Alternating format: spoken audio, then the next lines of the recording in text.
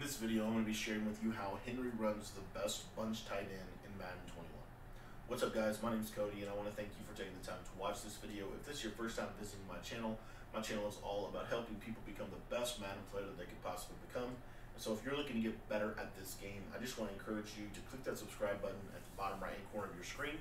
It's completely free to subscribe and it just allows you to be able to stay up to date with the latest tips and strategies going on right here on the channel. Now, if you guys haven't already heard, Henry is one of the best up-and-coming Madden players in the community. I think he's 17 years old, but he's very, very good at this game. And one of the things that he found early on in the season was how effective this bunch tight end really is. And so I'm going to be going over his favorite play from the bunch tight end in this video.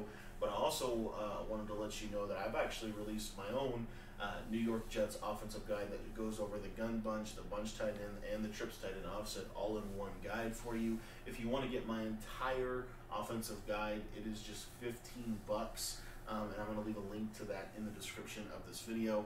But basically what we're going to be going over today is PA boot over, and a lot of people will tell you, you'll see people, I mean I've even done videos like this, but I mean a lot of people have done a lot of videos that have claimed to be able to stop this play, and the reality is they still can't stop it. Okay, so this play is so powerful. So let's just go over what you do. All you're going to do is you're going to put your tight end on a delay fade, as you can see right there. You're going to double team the outside guy on the right here, and that's pretty much it.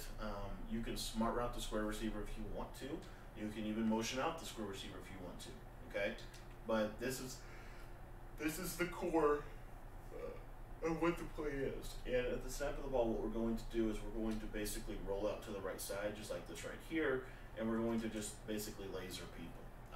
I have on my defensive settings in this video, I have pretty much your standard defense. I have your Mabel coverage, your 25, 5, and 5.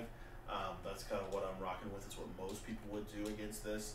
And again, what you're going to see is this. The beauty of it is that circle receiver, he doesn't always, as you saw right there, sometimes that player will jump it, but as a general rule, he really very rarely will stop that route. Okay, he very rarely will be able to stop that route. I'll show you it again, and I'll show you one little thing you can do. So once you get to the sideline like this, all you got to do is just playmaker him upfield. And when you playmaker him upfield, you basically want to throw it as soon as he moves. Like as soon as he gets playmakered upfield, that's when you want to do it. So again, I'm just going to double team this guy. You don't even, I mean, literally the only hot route you make is a delayed fade, so you can get it really quickly set up. See here, I just playmaker him up, and I secure catch it, just like that, on the sideline.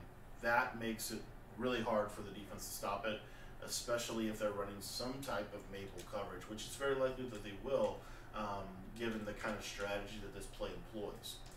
Now the next read on this play is the crossing route. Now the crossing route is the route that is really the most effective route, and as you can see, it gets over those 25-yard zones. Actually, you have to run a 30-yard flat zone to be able to stop that. And so most people won't do that, and if they do that, then they're going to leave themselves very vulnerable to other things that you are going to have at your disposal. Another thing that's really cool about this play is you're basically blocking 7 people. I mean, you're basically blocking 7 people. With a play action blocking mechanic, is going to neutralize a lot of the pressures that you've probably seen. And so as you get out of the pocket, if you don't see any pressure, then you can just hit the X button, release that delay fade, and as you can see, it's one of the best zone beaters in the entire game because the yellow zones won't run with it. The yellow zones won't run with it because it's a delay fade. Also, the yellow zones won't run with it because most people will be using their yellow zones. They're going to be using their hooks on 5 yards because they're running a zone drop defensive scheme. So as you can see here, right here, the yellow runs with them nicely. It's a nice little 3-rec. Occasionally the 3-recs will do that, but it's very, very rare. Okay, it's actually very, very rare. So you know, if I was running Mike Blitz 3, what I might do is I might have to flip it so I can get that 3-rec on that side right there, and then I kind of do my adjustments like this. Now if we watch it, and I think typically it's only true of like a default 3-rec, but if you look here, if I roll out, whoops, I forgot to put the tight end on the delay fade. The 3-rec is what most people will do as a strategy to be able to stop this. That's kind of their plan.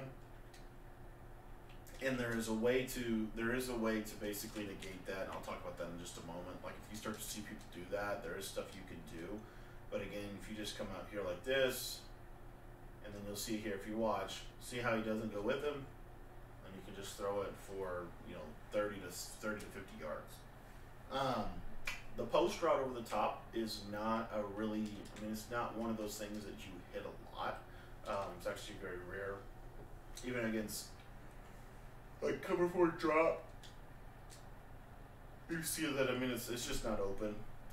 It's not open against a lot of things, but where it will be open is, let's say that they go to some type of man coverage and they play underneath coverage where they are trying to basically take away the crossing route with the curl flat, and essentially they're just going to use, something like this right here. You see that was actually pretty good defense, right? That was pretty good defense, even though we got the most random block shit ever. But if you watch here, if they play that coverage like that, then what's going to happen is that square receiver should get over the top, just like that right there. Okay, so if they take the deep safeties out of the way, then that square receiver is going to get over the top really nicely. Now, I told you that I would talk a little bit about what do you do if they start 3-recking, or what do you do in those situations. What I like to do is I like to take the tight end and I like to just put him on a delayed cross or delayed drag. And actually learned this from Sybil, watching one of his streams. But this is super, super effective. You'll see here that, even though they're manned up, he can't stay with him just like that. And as you can see, and I don't know why it doinked off my guy's head, but the delay drag is kind of the counter to that. So, yes, will they be able to stop it sometimes? Yeah, they will. Especially if they're playing some type of Mabel coverage on the right side. Chances are they typically probably won't. But you'll see that's more what we're looking for. And I didn't get a great throw from Rodgers on that. But basically, that's kind of the idea. And I'll show you one more time here. But essentially, roll out. See how he comes down like that. We'll release him. And oftentimes that linebacker will get blocked. The reality is, most of the time that linebacker is the user defender himself.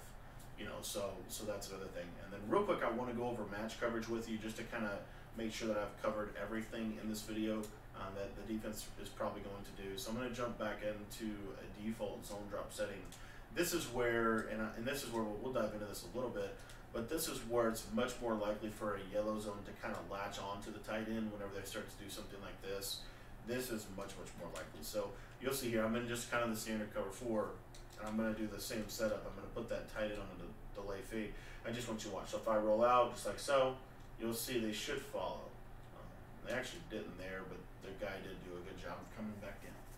So you saw, they didn't follow. They didn't do what they needed to do. Mike blitz 3. I'll do a 3-rec pass commit. Here's 3-rec. And you'll see here, see how he drops deeper, but he doesn't really stop him. As you can see, he doesn't really stop him. Now, let's show you the delay drag, and this is why the delay drag is really, really good against a defense that's similar to like a quarters.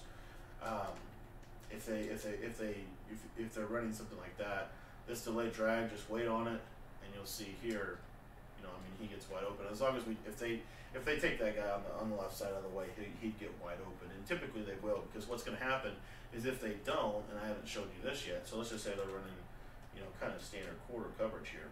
I just want you to watch the routes, but typically this crosser is wide open, as you can see, wide open. So as their defense, what they'll do is they'll man that slot guy up onto him.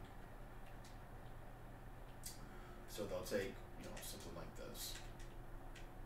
They'll do something like that, right?